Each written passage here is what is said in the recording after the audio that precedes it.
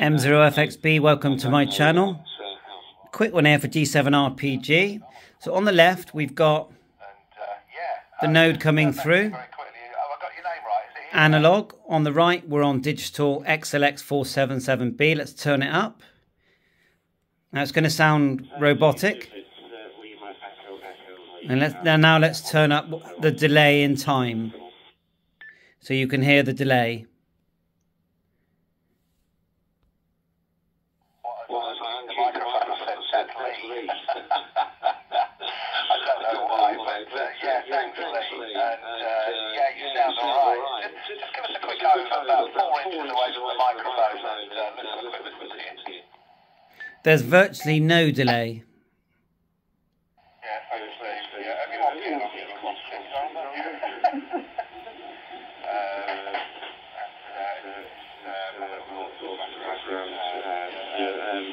I brought the U5R or K5R or whatever you want to call it. This is the extra battery. And you know, that goes. I've had it on since Christmas Day. And so while I'm here, I'm going to show you the settings, if I can. I may as well. So we're in terminal mode. To go terminal mode, you go menu, DV gateway, and if we go back to normal mode, so now it won't work unless we use our hotspot. Okay, sorry about me moving around.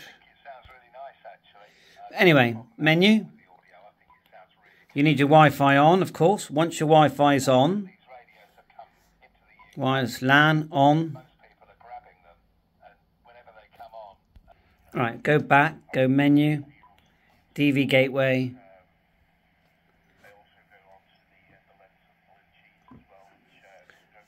Terminal mode is off at the moment. Gateway select. WLAN.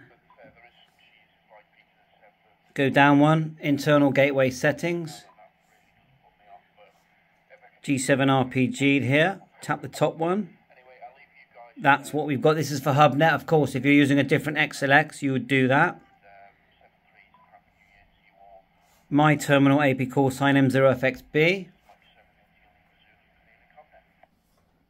Gateways global.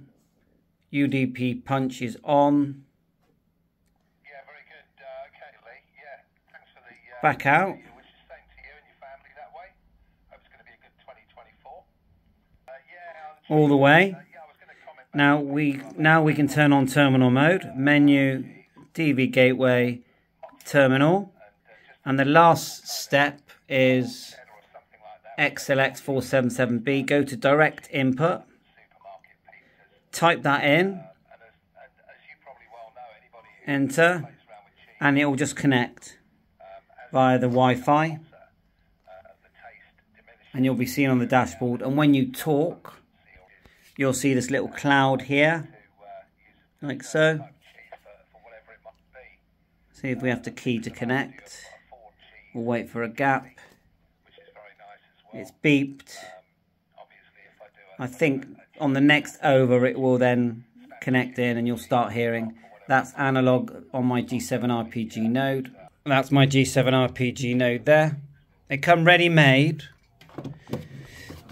with all the details you're going to need to set this up. You just literally turn it on and it will work on all your analog radios. I'm telling you now, it will bring all your radios to life. Yeah, I just saw Andreas key up there. Were you looking to make a comment? Go ahead.